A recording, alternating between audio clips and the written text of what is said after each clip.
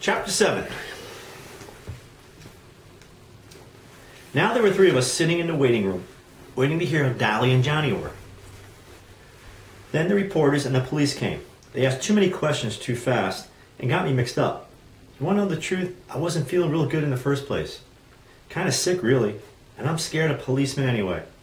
The reporters fired one question right after another at me and got me so confused I didn't know what was coming off. Diary finally told them I wasn't in any shape to be yelled at so much, and they slowed down a little. Diary's kind of big. Soda Pop kept them in stitches. He grabbed one guy's press hat, that means laughing.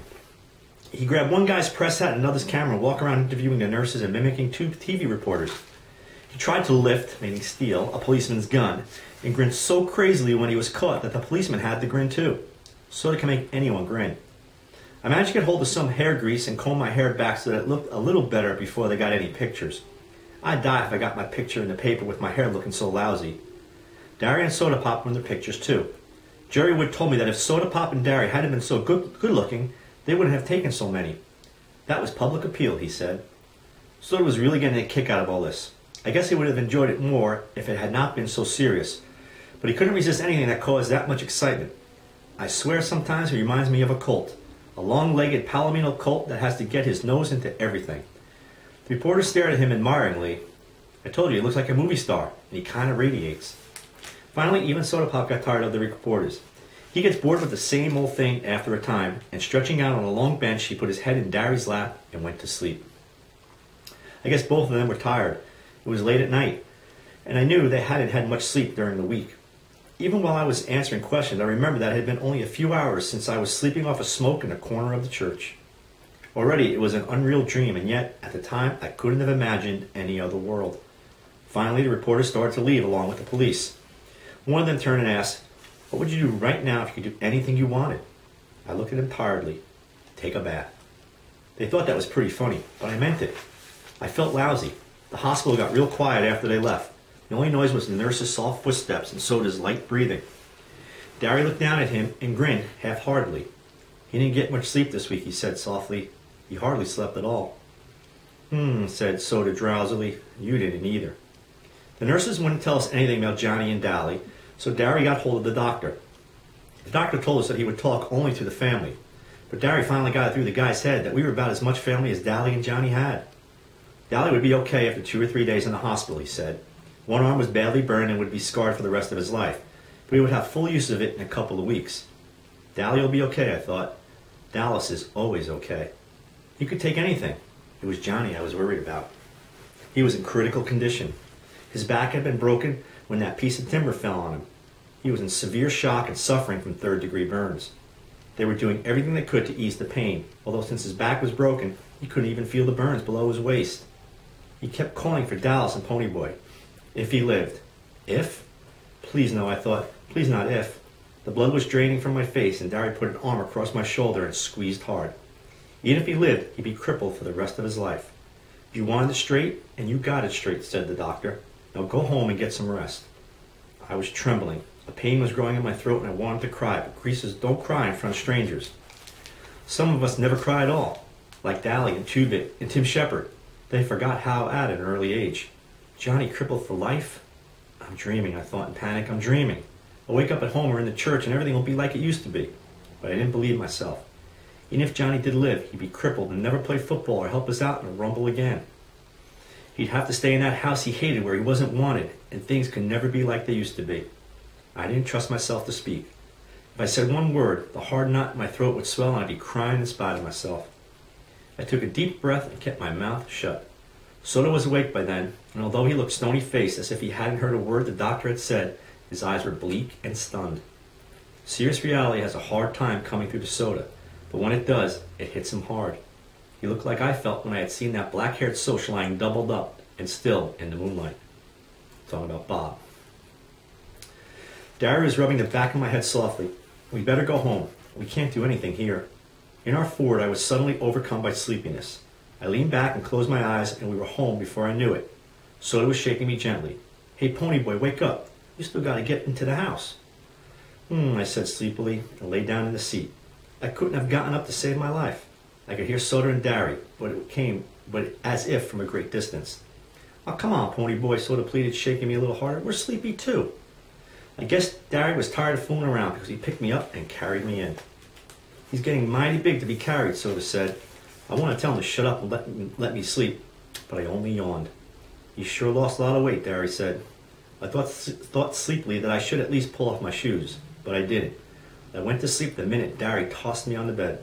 I'd forgotten how soft the bed really was. I was the first one up the next morning. Soda must have pulled my shoes and shirt off for me. I was still wearing my jeans. He must have been too sleepy to undress himself, though. He lay stretched out beside me, fully clothed. I wiggled out from under his arm and pulled the blanket up over him, then went to take a shower. Asleep, he looked a lot younger than going on 17, but I had noticed that Johnny looked younger when he was asleep, too. So I figured everyone did. Maybe people are younger when they are asleep. After my shower, I put on some clean clothes and spent 5 minutes or so hunting for a hint of beard on my face and mourning over my hair. That bum haircut made my ears stick out. Derry was still asleep when I went into the kitchen to fix breakfast. The first one up has to fix breakfast and the other two do the dishes. That's the rule around our house. And usually it's Derry who fixes breakfast, and me and Soda who are left with the dishes. I hunted through the icebox, that means refrigerator, and found some eggs. We all like our eggs done differently. I like them hard. Derry likes them in bacon and tomato sandwich. And Soda Pop eats his with grape jelly. All three of us like chocolate cake for breakfast. Mom had never allowed it with ham and eggs, but Derry let Soda and me talk him into it. We really didn't have to twist his arm. Derry loves chocolate cake as much as we do. Soda Pop always makes sure there's some in the icebox every night. If there isn't, he cooks one up real quick. I like Derry's cakes better. Soda Pop always puts too much sugar in the icing. I don't see how he stands jelly and eggs and chocolate cake all at once, but he seems to like it. Derry drinks black coffee, and Soda Pop and I drink chocolate milk. We could have coffee if we wanted it, but we like chocolate milk. All three of us are crazy about chocolate stuff. Soda says if they ever make a chocolate cigarette, I'll have it made. Anybody home? A familiar voice called through the front screen, and 2-Bit and Steve came in. We always just stick our heads into each other's houses and holler, hey, and walk in. Our front door is always unlocked in case one of the boys is hacked off at his parents and needs a place to lay over and cool off. We never could tell who we'd find stretched out on the sofa in the morning. It was usually Steve, whose father told him about once a week to get out and never come back. Kind of bugs Steve, even if his old man does give him $5 or $6 the next day to make up for it. Or it might be Dally, who lived anywhere he could. Once we even found Tim Shepard, leader of their Shepard gang, and far from his own turf, reading the morning paper in the armchair. He merely looked up and said, hi, and strolled out with staying for breakfast. 2-Bit's mother warned us about burglars, but Derry, flexing his muscles so that they bulged like oversized baseballs, drawled that he wasn't afraid of any burglars and that we didn't really have anything worth taking. He'd risk a robbery, he said, if it meant keeping one of the boys from blowing up and robbing a gas station or something, so the door was never locked.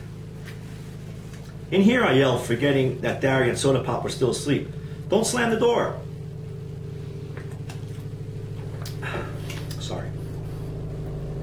They slammed the door, of course, and 2-Bit came running into the kitchen. He caught me by the upper arms and swung me around, ignoring the fact that I had 2 uncooked eggs in my hand. Hey, Pony Boy, he cried gleefully. Long time no see. You would have thought it had been 5 years instead of 5 days since I'd seen him last. But I didn't mind. I like old 2-Bit. He's a good buddy to have. He spun me into Steve, who gave me a playful slap on my bruised back and shoved me across the room. One of the eggs went flying. It landed on the clock, and I tightened my grip on the other one so that it crushed and ran all over my hand. Now look what you did, I griped. There went our breakfast. Can't you two wait till I set the eggs down before you go shoving me all over the country?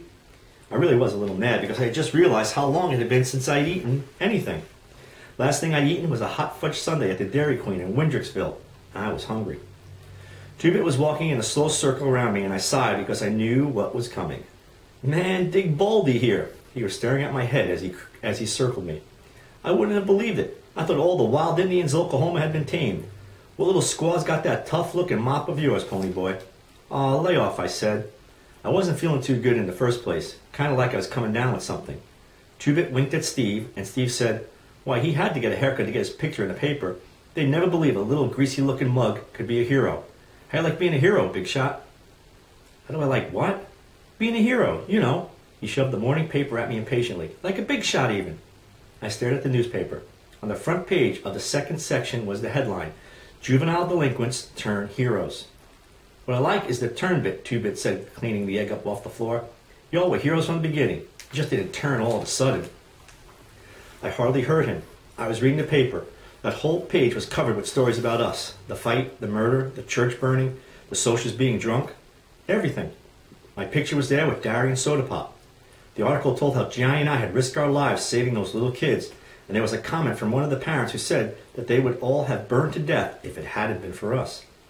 It told the whole story of our fight with the socials, only they didn't say socials because most grown-ups don't know about the battles that go on between us. They had interviewed Cherry Valance, and she said Bob had been drunk and that the boys had been looking for a fight when they took her home.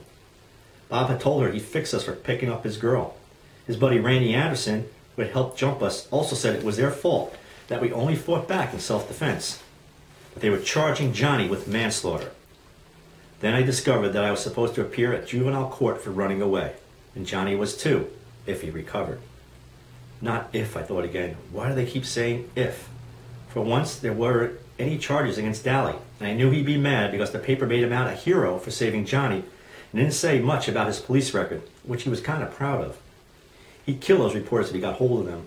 There was another column about just Darry and Soda and me, how Darry worked on 2 jobs at once and made good at both of them, and about his outstanding record at school.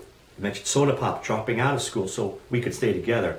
And then I made the honor roll at school all the time and might be a future track star. Oh yeah, I forgot. I'm on the A squad track team, the youngest one. I'm a good runner. That's like running varsity track as a freshman, which is really, really good. Then it said we shouldn't be separated after we had worked so hard to stay together. The meaning of that last line finally hit me. You mean, I swallowed hard, that they're thinking about putting me and Soda in a boys' home or something? Like a foster home. Steve was carefully combing back his hair in complicated swirls. Something like that. I sat down in a daze. We couldn't get hauled off now. Not after me and Darry had finally got through to each other. And now that the big rumble was coming up and we had settled this social greaser thing once and for all.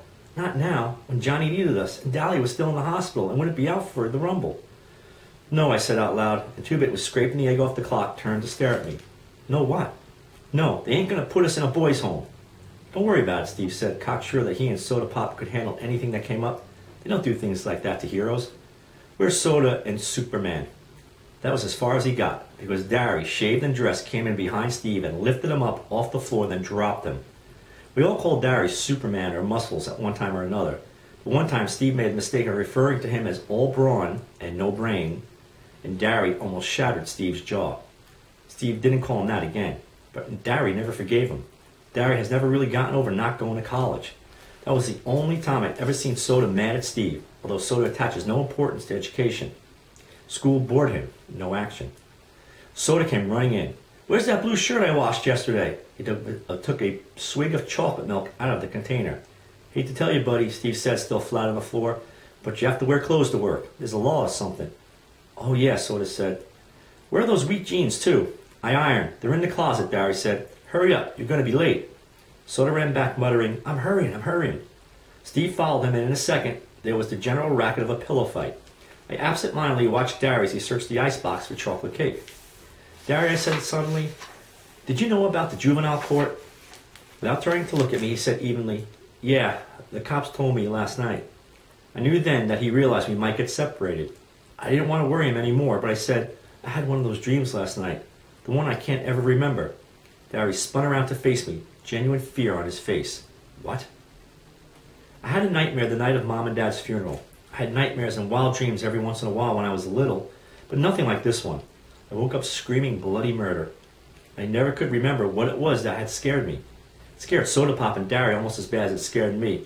For night after night, for weeks on end, I would dream this dream and wake up in a cold sweater screaming.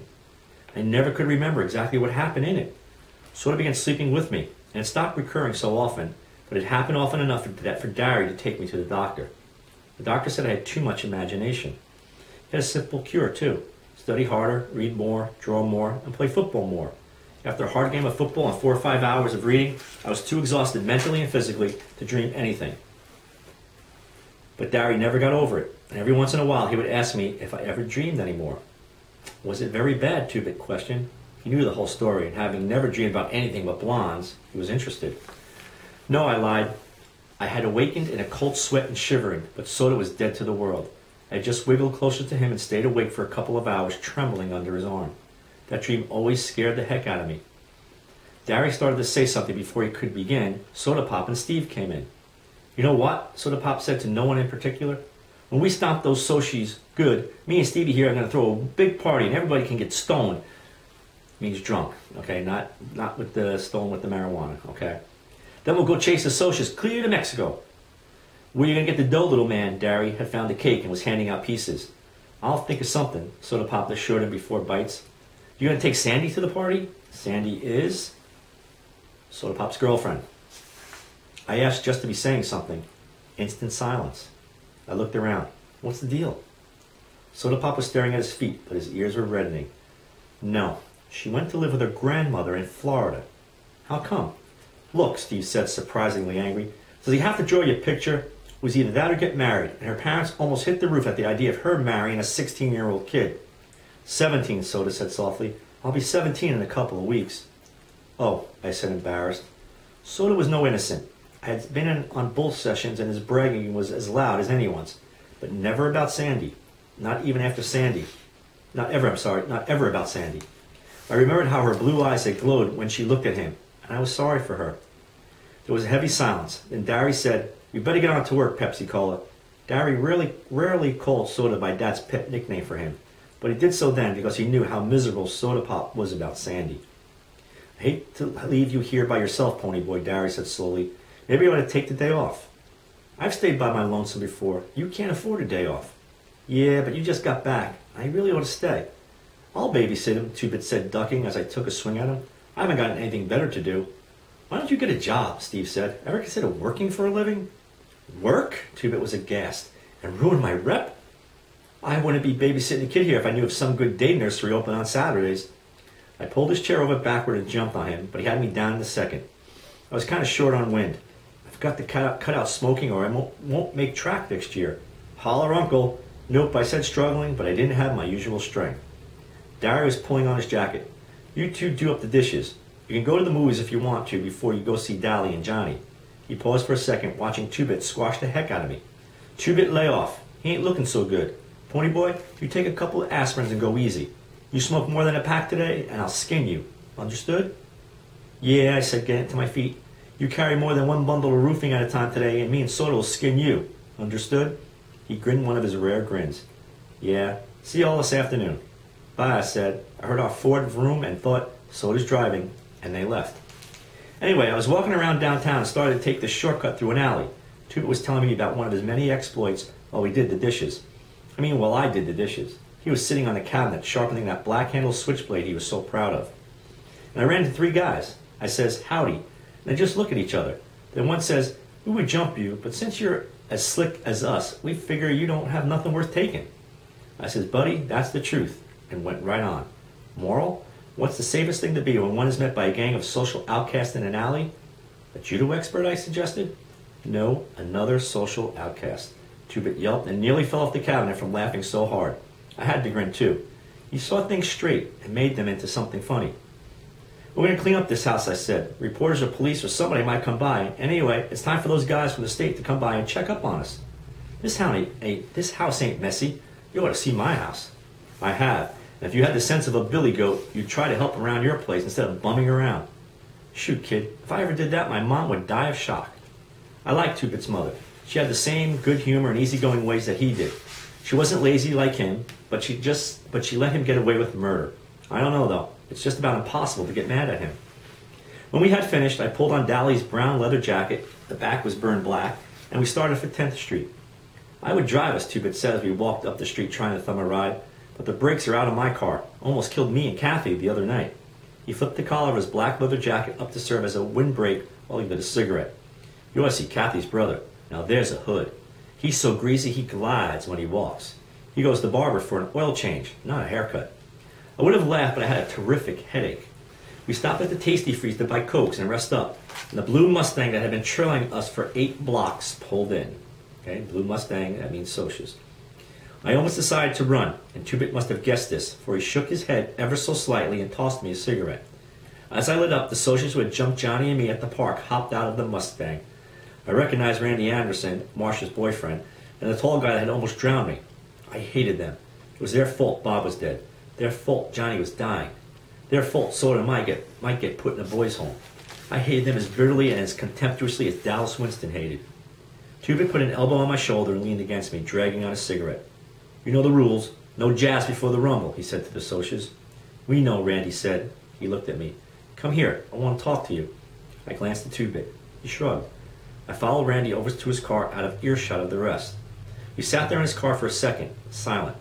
Golly, that was the toughest car I've ever been in. I read about you in the paper, Randy said finally. How come? I don't know. Maybe I felt like playing hero. I wouldn't have. I would have let those kids burn to death. You might not have. You might have done the same thing. Randy pulled out a cigarette and pressed in the car a lighter. I don't know. I don't know anything anymore. I would never have believed that Greaser could pull something like that. Greaser didn't have anything to do with it. My buddy over there wouldn't have done it. Maybe you wouldn't have done the same thing. Maybe a friend of yours wouldn't have. It's the individual. I'm not going to show at the Rumble tonight, Randy said slowly. I took a good look at him. He was 17 or so, but he was already old. Like Dallas was old. Cherry had said her friends were too cool to feel anything. And yet, she could remember watching sunsets. Randy was supposed to be too cool to feel anything, and yet there was pain in his eyes. I'm sick of all this. Sick and tired. Bob was a good guy. He was the best buddy a guy ever had. I mean, he was a good fighter and tough and everything, but he was a real person too. You dig? I nodded. He's dead. His mother has had a nervous breakdown. They spoiled him rotten. I mean, most parents would be proud of a kid like that, good looking and smart and everything, but they gave in to him all the time. He kept trying to make someone say no, and they never did. They never did. That was what he wanted, for somebody to tell him no. To have somebody lay down the law, set the limits, give him something solid to stand on. That's what we all want, really. One time, Randy tried to grin, but I told him, but I could tell he was close to tears. One time he came home drunker than anything. He thought sure they were going to raise the roof, meaning his parents would be really angry. You know what they did? They thought it was something they'd done. They thought it was their fault, that they'd failed him and driven him to it or something. They took all the blame and didn't do anything to him. If his old man had just belted him just once, he might still be alive. I don't know why I'm telling you this. I couldn't tell anyone else. My friends, they think I was off my rocker or turning soft. Maybe I am. I just know that I'm sick of this whole mess. That kid, your buddy, the one that got burned, he might die. Yeah, I said, trying not to think about Johnny. And tonight, people get hurt in rumbles, maybe killed. I'm sick of it because it doesn't do any good. You can't win, and you know that, don't you? When I remained silent, he went on. You can't win, even if you whip us. You'll still be where you were before, at the bottom. And we'll still be the lucky ones with all the breaks. So it doesn't do any good. The fighting and the killing, it doesn't prove a thing. Well, forget it if you win or if you don't. Greasers will still be greasers, and soldiers will still be Socs. Sometimes I think it's the ones in the middle that are really the lucky stiffs. He took a deep breath. So I'd fight if I thought it'd do any good. I think I'm going to leave town. Take my little old Mustang and all the dough I can carry and get out. Running away won't help. Oh, hell, I know it, Randy half sobbed. But what can I do? I'll mark chicken if I punk out at the Rumble. I hate myself if I didn't. I don't know what to do. I'd help you if I could, I said. I remembered Cherry's voice. Things are rough all over. I knew then what she meant. That the Pony Boy just knows the greasers. Things are bad for the greasers. Okay? Cherry tells him, things are rough all over. That Socs have problems too. Pony Boy's starting to realize this now. He looked at me. No, you wouldn't. I'm a Soc. You get a little money and the whole world hates you. No, I said, you hate the whole world. He just looked at me. From the way he looked, he could have been 10 years older than he was. I got out of the car. You would have saved those kids if you had been there, I said. You'd have saved them the same as we did. Thanks, Grease, he said, trying to grin. Then he stopped. I didn't mean that. I mean, thanks, kid. My name's Pony Boy, I said. Nice talking to you, Randy. I walked over to Two-Bit, and Randy honked for his friends to come and get into the car. What do you want? Two-Bit asked. What Mr. Super Soc have to say? He ain't a Soc, I said. He's just a guy. He just wanted to talk. You want to see a movie before we go see Johnny in Dallas? Nope, I said, lighting up another weed. I still had a headache, but I felt better. Socs were just guys after all. Things were rough all over, but it was better that way. That way you could tell the other guy was human too. Okay, that's the end of chapter 7. We'll talk about chapter 8, and we'll talk a little bit more chapter 7, but then we'll talk about chapter 8 and what's coming up next.